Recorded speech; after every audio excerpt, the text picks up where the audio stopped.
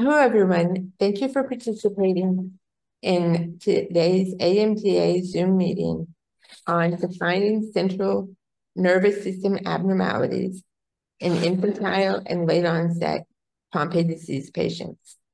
Today's guest speakers are Jaymin Upadhyay and Raquel van Gool. Dr.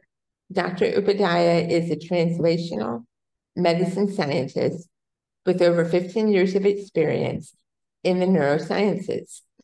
In 2018, Dr. Upadhyay returned to academia after spending 8 years in the pharmaceutical industry.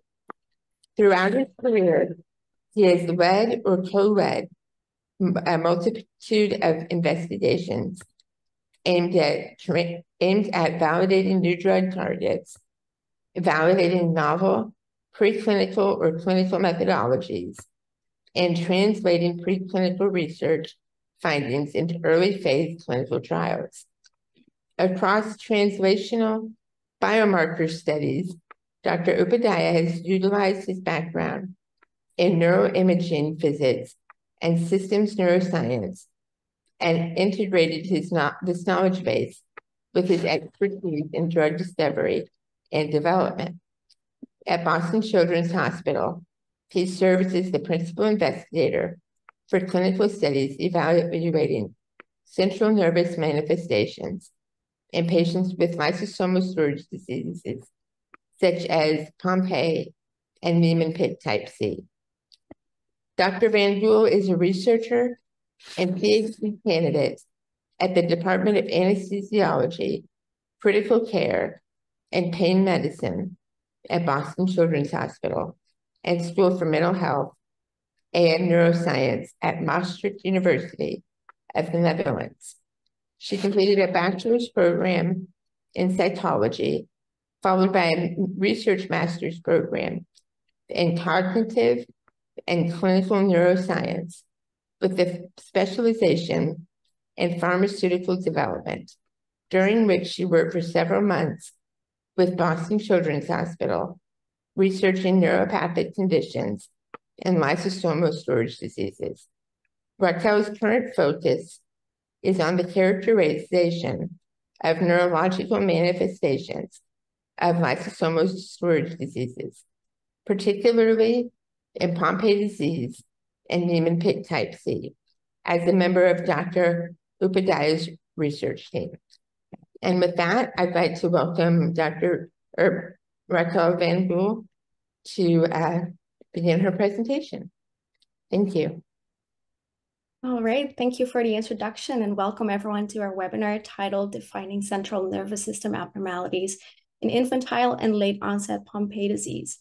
My name is Raquel, your speaker for today, and I'm here with our principal investigator of the study, Dr. Jaymin. We would like to tell you more about our current research at Boston Children's Hospital and share some of our preliminary findings. And we should also have time for a little Q&A session at the end of this webinar. So before I tell you more about our study, I want to provide a brief background of the reason why we are doing this study. So over the past decade, with newborn screening of Pompe in many states and the advent of enzyme replacement therapy, we see that lives of patients with Pompe disease have improved greatly. And patients now have better survival rates and improved quality of life, which means that there are now other symptoms that have become apparent because therapies do not yet treat the central nervous system effectively and because it is not yet clear how and to what extent the central nervous system must be targeted. We can say that a new central phenotype of Pompe has emerged where we observe so-called residual symptoms.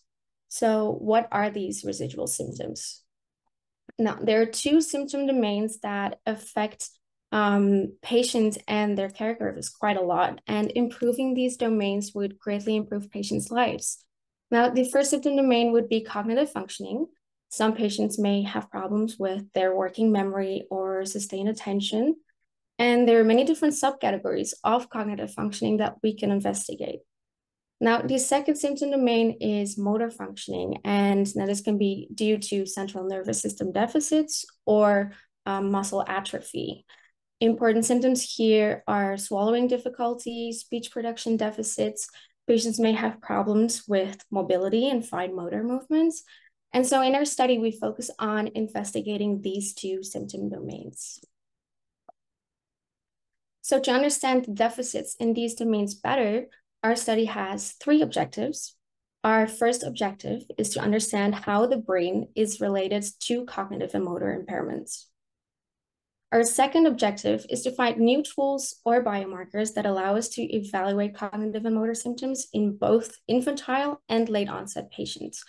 Biomarkers are certain characteristics of, for example, the brain that may inform us on disease progression, but also treatment effects. Now, in our case, we want to see how certain characteristics relate to these symptoms, and we want these biomarkers to be safe and non-invasive ways of probing these symptom domains. And finally, we wish to integrate any new experimental measures with standard of care assessments. And for standard of care assessments, you can think of anything that is already implemented during regular checkups. Firstly, what we do all of our testing at Boston Children's Hospital. We have patients come in from all over the country, and we reimburse any travel expenses, including hotels and flights. So we really do our best to make everyone as comfortable as possible during the study visit. These tasks are usually spread out over 2 days. So first, to obtain some behavioral data related to motor and cognitive functioning, we do simple motor tasks, for example, measuring grip strength, visualized here. And we do some cognitive tests on the iPad using the NIH Toolbox Cognitive Battery. They are different games that measure several aspects of cognitive functioning, such as memory or vocabulary. And we also do some speech tasks to investigate speech motor production. Now, all of these tasks were selected so that every patient is able to perform all or most of these tasks so that we can investigate a broad spectrum of patients with differing symptom severity. Now, to relate these tasks to what is happening in the brain, we apply two measures of neuroimaging. The first one is functional near-infrared spectroscopy, which is measured with a cap that has lights. And I will discuss this more in depth later on, but this technique is very portable and can pretty much be done anywhere. It's very similar to wearing a swim cap, and it measures brain activity in a similar way as functional MRI. Now, we do want to see how these two techniques compare, and so we also perform structural and functional MRI. For the MRI, we also want everyone to be as comfortable as possible, so we give a nice heated blanket. We only use painless and non-invasive techniques, so we do not use any contrast. And participants can watch some Netflix during most of this portion, and they also do a couple of small tasks. Now, we also look at the muscles themselves using the MRI machine, again, to look at the lower body and see how the information we get from the MRI relates to another very portable instrument called electrical impedance myography, this little device right here. And again, I will explain how this works exactly later on, but this is also a very nice bedside technology that is not invasive, but can still inform us on the integrity of the muscles. And to understand how all these different techniques and tests, the behavioral, motor, and cognitive tests, the neuroimaging, and the muscle evaluation are related to symptoms, we also investigate the clinical presentation. Now, to do so, we draw a little bit of blood and urine so that we can measure biomarker levels, specifically CK and HEX4. And we also administer some questionnaire batteries on all different kinds of symptoms. So that is what a study visit looks like. We collect quite a lot of information, as you can see. So the study is spread out over 2 days of approximately 3 to 4 hours each. We started our study last year in August. And so today I just want to share with you what we have learned so far from all the patients and healthy controls that have come in. The study is still ongoing, and so I will just be presenting some of our preliminary data. We are very lucky to have had 10 patients come in, 1 infantile onset patient and 9 late onset patients, and also 9 matched healthy controls. So as mentioned before, these patients came to visit us at Boston Children's Hospital. where we did all of our testing. And so we are very grateful these patients traveled to participate in our study, and we hope to include many more patients. And so our patient enrollment is currently still open. So not only do we reimburse the hotels and flights, we also provide an additional payment for participating. So for those of you who would like some more information on this process, feel free to reach out to me over email. Having said that, let's dive into the results of the behavioral assessment first. So to start out with the motor tasks, we do 2 walk tests, the 4-meter walk test and 2-minute walk test. We do a couple of balance tests using the foam pad shown right here. We do a grip test to measure grip strength, and we do the 9-hole pegboard test to measure the dexterity for each hand, where participants grab 1 peg at a time and place them in each of the hole as fast as possible. So important to note here is that we are also very flexible when it comes to administering these tasks. So depending on a patient's ambulatory and fine motor capabilities. So if some tasks cannot be administered, that's also totally okay. It will still provide us a lot of information. So what did we see in patients? Well, first of all, we saw quite a high variability in motor functioning. Some patients perform quite okay. Others do not perform very well, but overall, it was clear that patients here, shown in blue, generally perform worse than the healthy controls here shown in yellow. This is the example of the grip strength test, but we see similar patterns in all of the other motor tasks as well. And these results are fully corrected for several factors, such as age and gender and level of education, so that we can best compare the performance of each participant with the healthy controls as well.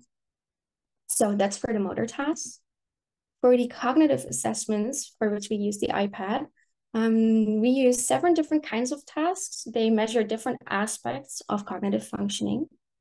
And this way we can look at performance on specific subcategories as well, such as attention, memory, language capabilities, and processing speed. And in this way, investigate more specific differences between healthy controls and patients. So about the results for these, we indeed see that patients show deficits in some cognitive domains, for example, in a language test here on the left. Again, patients shown in blue, healthy controls in yellow, and in processing speed here on the right. So this is already very interesting preliminary data. Now, we also administer batteries of self-reported questionnaires that inform us on physical, mental, and social well-being. The first one being the PROMISE battery, the second one, the Neuro Quality of Life battery. We already see that the patients in our cohort show higher levels of anxiety and depressive symptoms. These questionnaire batteries also provide information on some other aspects of life, such as communication abilities or swallowing difficulties. And so it will be very interesting to explore the other symptoms too, and see how these all relate to our other findings. Now, for the results of our neuroimaging assessments, we use 2 techniques to look at what happens in the brain. And I want to start with our functional near-infrared spectroscopy, or also called FNIRS. So this cap shown here is a technique that measures brain activity in a similar way as functional MRIs do. So by looking at the oxygen in blood flow by using near-infrared light in this case. So every channel that you see here, these little round caps, these are all optodes or light sources, and they can give us more information about the brain activity in each little specific region. Unlike MRI scanners, this technology is very portable. It's also a lot cheaper, and it is also not as sensitive to movement. And so it's a lot easier to use with children, and that is something that we would also like to still explore more in the future. Now that newborn screening can identify Pompe disease patients, we hope that FNIRS can tell us a lot more about what is happening in the brain of the very youngest patients. Now, the only downside to this technique is that it can only measure the activation at the surface. And so we administer both FNIRS and MRI to also see how they relate to each other. Now, one of the tasks that we let participants do while wearing this Afneer's cap is the zookeeper task, which is made to be done by both children and adults. And because the task involves a simple button press, some of our most severely affected patients were also able to do this. And so we can get data from a whole wide range of patients. So the task here is that all the animals in the zoo have escaped, and you need to help zookeeper Melissa catch all of them. Now, you do have some helper friends, which are the orangutans. So you want to press the button for every animal except for the orangutan. So this is what it looks like. So the game starts out black with a cross on the screen. And now we see a bear, so we press. Our next animal is the red panda. We keep pressing the button. And now it's one of our helper friends, and we do not press the button. Now these images change rapidly, and so we really have to control our impulse of wanting to press the button. So what do we see when we analyze the data of this Afneer's cap during the game? You can see that patients show less activation in the prefrontal brain when they have to control their impulses, less so than healthy controls do. And here, the red color, that means activation. So this is one example, but when looking at more patients, we see similar patterns. So the healthy controls on top here, they show more red, indicating they are engaging their brain more during this task. On the bottom, we see that patients show not as much activity when having to control their impulse of wanting to press the button on the orangutans. So we saw there's a difference in overall activation, but we can also look at every single subregion. So each channel on this cap receives its own signal. You can see the wire for every channel go someplace where it connects with a computer. And so we can compare every signal in every region between patients and healthy controls too. So when looking at this specific subregion right here, which is called the dorsolateral prefrontal cortex, we can see that for all subjects combined, an interesting trend so far when they were performing this impulse control task. So the healthy controls were indeed showing more activation than our patients do, meaning that the patient group has trouble with engaging this specific area during this task. So we also looked at initial links between cognitive measures and the brain activity, if you remember the iPad tests. And what we found is that the same brain regions that were differently activated in patients compared to healthy controls also correlated with performance on a working memory test. So patients who were able to engage this specific part of the brain better, so a performance more like healthy controls, also did better on this working memory test. They would get a higher score on the test. And this is important because we do not only measure how the brain is different, but this also provides a foundation for identifying neurological biomarkers that could be important in the future for monitoring patients or possibly treatment effects across a spectrum of patients. Now, the second task that we play with the Afneer's cap on is the Stroop task, which is a word color matching game, basically. So the words and colors can either be matching, such as here, where the word red is also in the color red, the word green in the color green, and so forth. And then the words and colors could also not match, where the word red is written in purple, for example. So this is a lot more difficult because it is easy to confuse the color of the word with what we automatically read. So what do we see when we compare healthy controls and patients? Now, in the healthy control here, we see that they engage their brain quite a lot, just like we saw in the zookeeper task. And this patient here did not engage their brain as much during this task. And this is, again, something that we can also see in the other participants. The healthy controls here on top, they show some red spots right there, so more activation. Other patients, on the other hand, show some small activation too, such as right here. but also decreases in activation, which is shown in blue. So the red is activation and the blue is deactivation. So we can also, again, look at what happens in specific subregions. So for that one channel, the right dorsolateral prefrontal cortex. So this is the right area because it's as if we are looking at a participant right now. We again see a trend of patients engaging this brain region less when processing the mismatched words. So when the red is written in purple, for example. Whereas in healthy controls, this specific subregion appears to be engaged more. So we hope to see more specific differences for other channels too, so that we can see which brain areas behave differently in patients. And for this task, we can also measure other important information, such as their reaction time or how many correct responses were given. And we saw that longer reaction times during this word color matching task were associated with more activity in some subregions. So this is in a different region here. And so the longer the patients took to respond, the more this specific brain subregion was engaged. And this is very interesting to see also how other subregions might also be differentially engaged when we compare patients and healthy controls.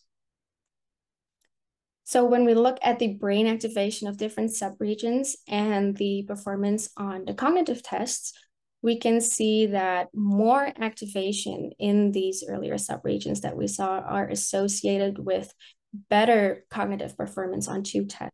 So a higher score here is a better performance. And so we see that patients with higher activation in that specific area have higher scores on the executive functioning test, shown here on the left. And the same happens with higher scores on the processing speed test. And again, we hope that this information can help with monitoring patients or finding initial treatment effects in the future. So that's about FNIRS. Now, we do want to see how this data of also these cognitive tasks overlap with a more established method, which is the MRI scanner. The functional MRI measures brain activity in a similar way by measuring oxygen in blood flow as well. So one of the tasks that we let people do is the NBAC task. So while they are inside the MRI scanner, they are holding a grip that has a button that they can press. And the NBAC task consists of two parts. The zero-back task, we also like to call it the spot the X, because participants have to press the button while they see the X on the screen. And there's also the one-back task, where they have to press the button when they see the letter twice in a row. So here's what that looks like. So we get the instructions that we will do spot the X. So the first letter is not an X. We do not press the button.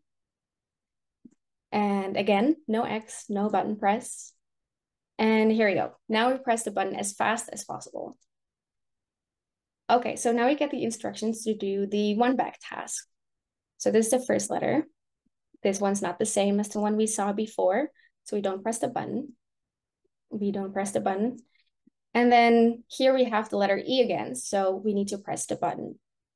And again, this is quite rapid in the MRI scanner as well.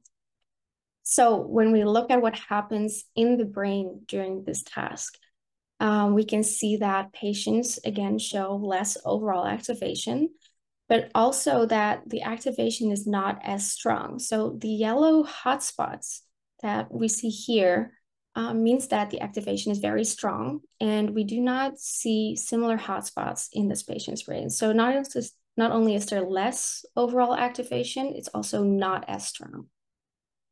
So what do we see when we look at more participants? Well, we see a similar pattern as well. So the healthy controls on top show more of these hotspots, and they're also larger compared to our patients. Now, interestingly, we see a trend of patients responding a little bit faster, but also a trend of them making more mistakes during these tasks.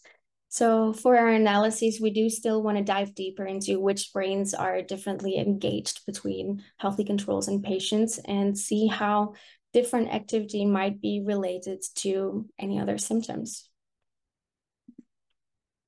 Now, we can also look at the brain when they do not have to do a task. Even when you are not doing anything, the brain never shuts off. So different brain regions are still talking to each other, and understanding how these different brain regions are connected while you're just resting can tell us also a lot about which brain networks might behave differently. So in this example right here, we can see that these two brain regions behave the same way over time. And so their signal is connected, meaning these two brain regions are connected and form a network together. And now, what do we tell you while you're doing this part of the MRI? We tell you to stay completely still, keep your eyes open, and look at the cross. And you are welcome to just let your mind wander while you're inside the MRI, as long as you keep your eyes open. Now, what do we see when we compare patients and healthy controls while they're just resting? We can see that patients show a different connectivity between several brain regions. And these are connections that are related to spatial cognition and visuomotor functioning, but also motor control. So it's very interesting that we see different connectivity again in these cognitive and motor domains. Now, we can not only look at the activity in the brain, we can also look at the brain itself. So using the structural MRI, we can study the brain morphology, or the thickness and volume of regions in the brain. Now, these changes take some time to take place, and so this technique can show us how some regions develop over time. We can look at the thickness of the gray matter, which is the outer layer of the brain, but we can also look deeper in the brain and look at volumes of deeper structures. So these are the structures that are, for example, what the FNIRS can not look at, the cap that we looked at earlier. So if you remember, the patients in our cohort showed higher levels of anxiety and depressive symptoms. So keep that in mind. And well, thanks to a number of other brain imaging studies in different patient populations, we know that some brain regions are impacted in clinical levels of anxiety and depression. So what we're starting to see is that in Pompe disease patients, these brain regions also seem to be implicated. We see that patients show differences in the nucleus accumbens, which is involved in cognition, motivation, and action, as well as pain and mood. And another region that has a different structure in patients is the insula, which is a region that is on the outer layer of the brain as well, but it's kind of hidden underneath some other layers that fold over the insula.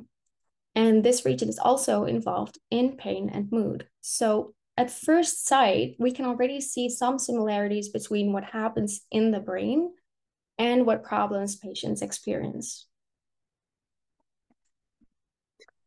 So now that we see these connections between Raquel, pain, sorry, yes. I think you have a question. Sorry, I didn't want to. Oh, no problem. Yeah. Can you read out the question, because I cannot see the Q&A from my side? I think Jennifer Matthews has a question for you. Yeah. I just see a hand raised for Jennifer Matthews. Hi, okay, so questions need to be typed in to the Q&A box down below. Okay. Okay. And we can go ahead and cover them at the end if that works for everybody. That was supposed to be part of my intro, I'm sorry. No problem. Yeah, I could also just come back to the questions at the end. That's no problem. Oh, I see that the question was a mistake. That's okay. But maybe the question from Ryan Colbert, we Oh, can talk about it at the end if that's okay. yeah, Right. Ryan, we'll make sure we get that question answered. will do. Okay, so yeah, we see that the connections between pain and mood, as well as other aspects of the disease at the group level, exist. And so I want to share with you a case report that our team published 2 weeks ago. And in this case report, we also look at an individual patient whose medical history highlights how important it is to look at the complete picture of the disease and to treat all symptoms holistically. So last year, we had a very young patient come into Boston Children's Hospital, and they told us that when they were very young, approximately 5 or 6 years old, before their Pompe diagnosis, this patient had pain in their feet, which was initially attributed to growing pains. Now, around the same time, this patient was diagnosed with ADHD, oppositional defiant disorder, and disruptive mood dysregulation disorder. So this patient was very irritable at that point in time, but this was not connected to the pain during this year. And then over the next 2 years, the patient's pain kept getting worse and spread from the feet to the knees and the hips, and the patient could no longer stand for long times because of this pain. And then a year later, they finally received our Pompe diagnosis. Now, unfortunately, when this patient came to visit us in Boston, it was clear that they were still experiencing a lot of pain. And you can imagine at such a young age, growing up from 5 years old until 11 years old, experiencing a lot of pain all the time has a huge impact on your life, from performance in school to playing with and making friends. This child was constantly in pain. So when we asked the patient about their pain, it became clear that it was very persistent and painful, with pain lasting throughout the whole 14 days prior, with unusual, a continuous pain as well, and a pain that lasts for most of the day. So very debilitating. Now, we also administered the self-reported questionnaire batteries, and we saw that this patient has increased psychological and physical stress, but reduced cognitive, physical, and social functioning. So compared to the normative mean that we see here, this patient scores a lot higher on sleeping problems, psychological stress experiences, emotional distress, depressive symptoms, anxiety, and physical stress. So we see that this patient is very much affected. However, it's hard for us to see how much of these symptoms are due to the pain or due to other symptoms they experience that may be very closely related to their Pompe diagnosis. So what we see for this patient is that there is a sort of cyclic mechanism where someone may present with chronic pain, maybe also cognitive and physical difficulties, basically due to the glycogen deposits that they have. And this can have a very big effect on one's experience and performance, for example, their social lives or performance in school or at work. And these effects could lead to more symptoms of depression or anxiety. And when someone has such a neurocognitive profile of feeling depressed, or when presenting with other neuropsychiatric symptoms, it is very possible that they are more sensitive to pain. So this case really highlights the need for a greater understanding of pain generation and the identification of optimized pain treatment approaches in children, but also adults with late onset Pompe disease or Pompe disease in general, that can also be implemented alongside enzyme replacement therapy. So we do hope that our research will prompt a more holistic approach of treating Pompe disease patients, not just the direct symptoms that they may experience, but also the chronic pain that they may very well be experiencing as well. So we have looked at the brain thus far, but we also want to see what happens in the muscles themselves. So a standard of care assessment often involves the MRI. So what do we see on the MRI when we look at muscles? Now, we can see that patients who have more severe disease show more infiltration of fat inside the muscle. And so this indicates unhealthy muscle. And here we are comparing 3 patients. The more severe disease they had, so also more trouble with their mobility, the more fat we see inside the muscle. So what we see in black right here, that's all muscle. And in this other patient, we start to see white streaks, which is the fat. And in this last infantile onset patient right here, we see even more fat streaks. So to compare the fat infiltration in a more systemic way, we can measure the fat fraction on the scans by circling the muscle. And doing this gives us a value that we can then also more easily compare between patients and see how this might be related to their symptoms as well. So that's what happens with the MRI, but there's also an alternative, the electrical impedance myography or EIM device that we see here. So the EIM is a lot more cost-effective than the MRI, but it's still very new technology. It's a very small instrument about the size of a computer mouse, and it provides a completely pain-free way to look at the muscle. So we can get data from what the muscle looks like on the inside. You don't feel anything happening, and you don't have to lie completely still like in the MRI, but it can still inform us about the health of the muscle. And we already see some differences between healthy controls and patients here, mainly at the beginning of these graphs. But at a later stage, we want to dive more into comparing all of the different muscles and also see how this compares to what we see on the MRI, but also with those motor tasks that we did, such as the grip strength. So far, we are seeing very promising results. This is currently where we're at with our study. And we still want to enroll patients who are unable to come into Boston or use the MRI. And so we already had our first successful home visit about 2 to 3 weeks ago. And we also want to scan more infantile onset patients and continue our analyses of all the data, including an analysis of our urine and blood biomarkers, the HEX4 and CK, and also integrate all of these new findings with the other findings that we have. So I would like to thank all of the patients who have worked with us thus far, as well as the rest of our team who make this research possible, including Sanofi Genzyme, who support this study.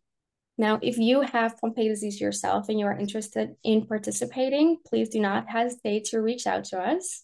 And yeah, hopefully we can welcome you soon to our facilities at Boston Children's Hospital. And thank you all for attending this webinar.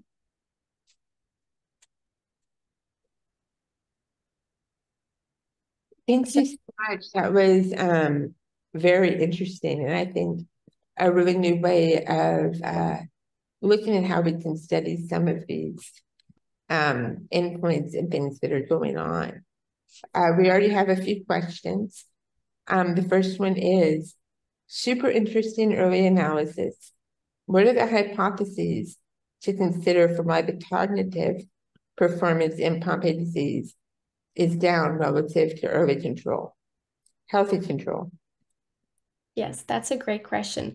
Well, first of all, I think that the cognitive deficits that we see in these patients have already been established in other research before, and also the glycogen deposits that these patients experience, it not only in the rest of the body, but also inside of the brain, could be a good reason why these people are also experiencing trouble with cognitive performance, and maybe not in all domains. That's why we want to look at specific subcategories of cognitive functioning well, so that we can identify exactly where the problem is in the brain, but also which symptom domain, whether it's cognitive, just like the working memory, or maybe just the attention problems, and kind of extract in such a way which systems are affected, which systems are not, and also see how this may relate to the current biomarkers that are available, such as in blood or as in urine.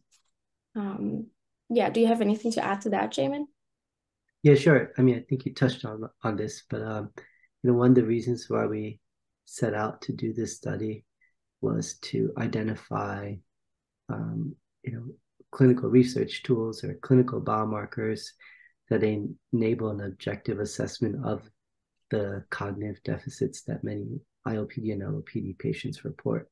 So that like our hypothesis going into the study was that these techniques would allow us to elucidate what's happening or the neurobiological underpinnings um, of the disease that relate to cognitive dysfunction.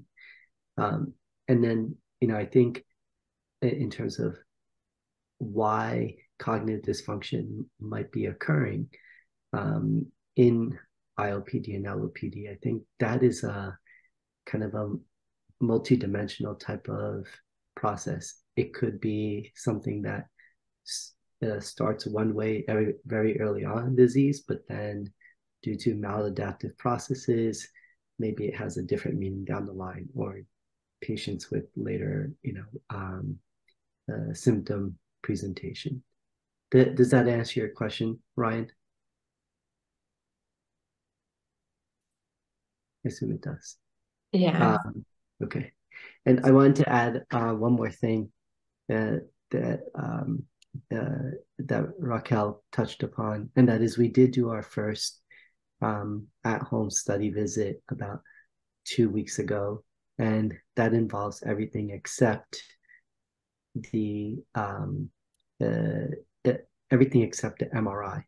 And we did this because we understand and we appreciate that for many IOPD and LOPD patients, as well as their families or caregivers, traveling isn't the easiest thing to do, especially if you're coming from far, if you have to get on a plane, if you're having to come to Boston. So, but we still feel that we could capture a lot of good, solid data and learn a lot about the disease by simply doing things at patients' homes. In other conditions, we've actually, did our studies in a hotel room suite. And so over the course of, 2-day period, we were able to evaluate 20 some odd patients with a very ultra rare condition. So, we're trying to, think a little bit outside the box and, find ways to evaluate patients, get them engaged in research without overburdening them. How affected were the patients that you've studied so far? So, for instance, you mentioned collecting blood and urine, but are you also taking into account perhaps pulmonary function tests and mobility measures besides walking? So, Raquel, do you want to answer that? Sure, yeah, no problem.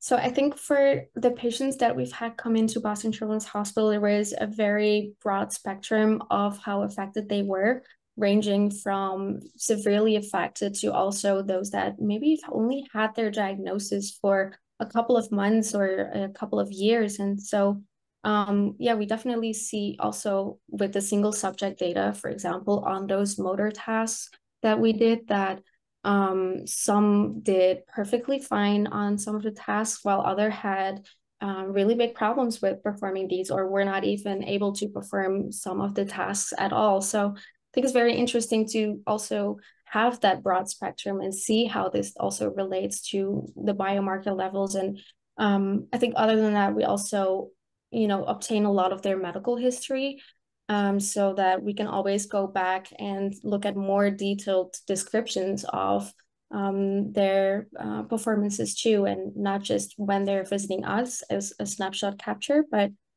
also just how they progressed over time as well.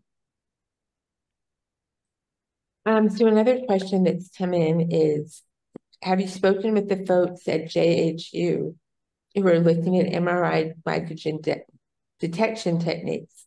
That technique could be an interesting layer to add to the idea that the performance may scale with glycogen storage. The short answer is we have not. We have so many components of our study already, and we just we didn't. We could always add, and we have added things here and there, but we just want to be mindful that while we want to be able to do a set number of assessments across all patients and try to keep that as constant as possible. The more you add on, the more of a burden it can be for patients, and we don't want to disrupt the feasibility of the study at a higher level. But no, that's a very interesting question, but we just haven't done it just yet. You mentioned that you're still enrolling patients. Yeah. How many more are you hoping to enroll? And, how many IOPD, how many LOPD, or just first come, first serve? Yeah, on the enrollment side, we definitely would love to enroll more IOPD patients. As Raquel mentioned early on in her presentation, we have one IOPD patient so far. And I hope that doing measurements, for example, at the patient's home or in more patient-friendly locations, that can enable us to enroll more IOPD patients. The nice part about the techniques such as FNIRS, EIM, what have you, these are very low cost effect and portable methods. So, I think that enables us to enroll even up to, say, 15 or so IOPD patients alone. And I think that's what we targeted. But right now, we're trying to just get as many patients as possible. So you're looking for another 14 IOPD, and how many more LOPD would you hope to enroll in an ideal situation? I think at least 20. And the reason being, we're at somewhat of a interim phase of our study right now. And I think, if you have at least 20 patients, then you can start to apply some more rigorous statistical analysis, and you can really start to find out what is, what is the main finding there, and what is the most robust finding in our study results. Another question that came in is, what are the recommendations for LOPD patients to strengthen their memory, cognition, and improve depression and anxiety? Raquel, do you want to take a stab at that first? Yeah, I'll do that. So for the exact recommendations, I don't know.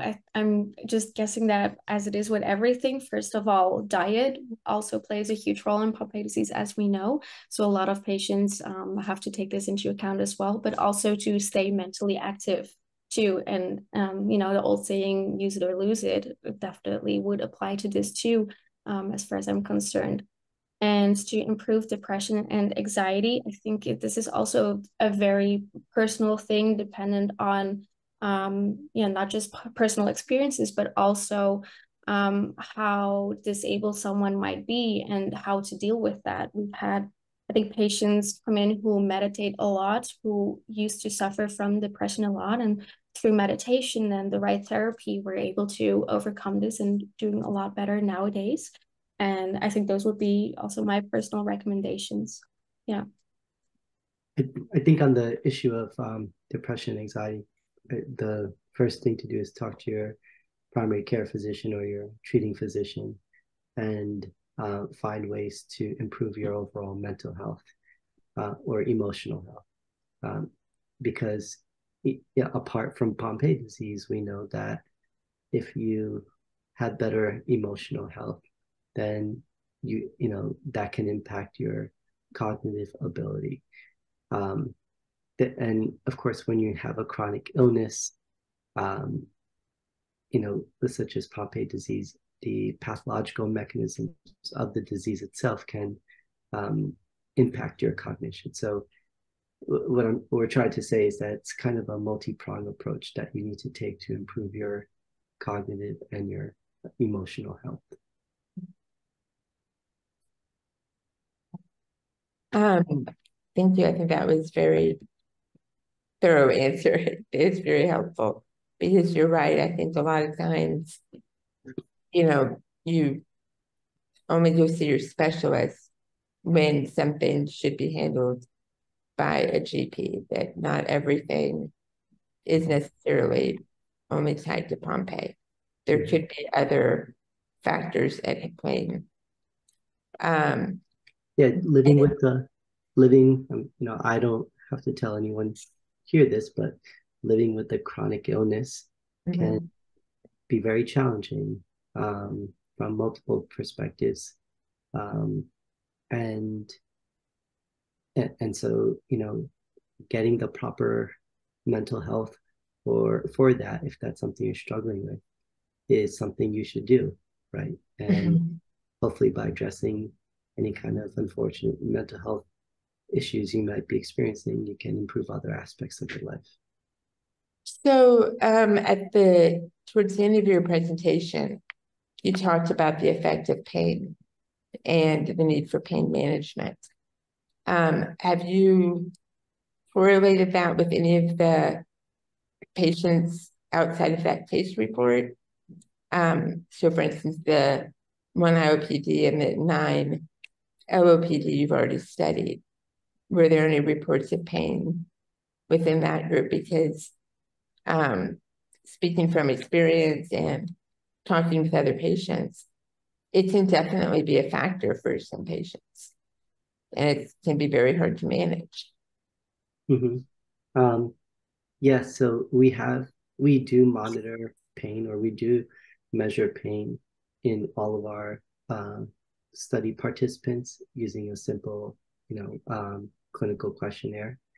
Our group and others have actually written about pain in Pompe disease and about its prevalence, its severity, and we can circulate some manuscripts on that if helpful.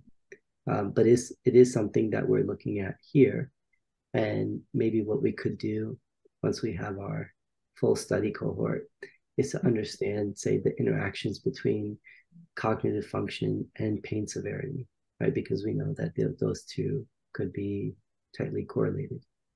Yeah, I think that'd be very interesting. And yes, definitely, any studies and published material, please pass along, and we can include it on the website with this webinar.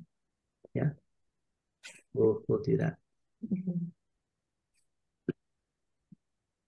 Are there any further questions?